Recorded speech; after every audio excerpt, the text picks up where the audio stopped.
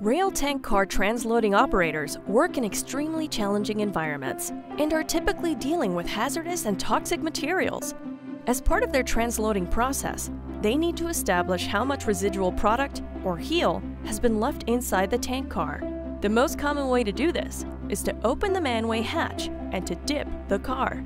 This is time-consuming.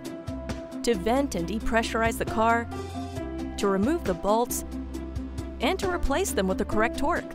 And it is expensive to check and often replace gaskets each time the manway is opened. This is the most common cause of non-accident releases. Further, being exposed to toxic fumes is unsafe for operators. As a result, they can require additional personal protective equipment, which is cumbersome and takes time to put on. The best solution is to use radar technology and connect digitally to a control system to create visibility inside the tank car without opening the car.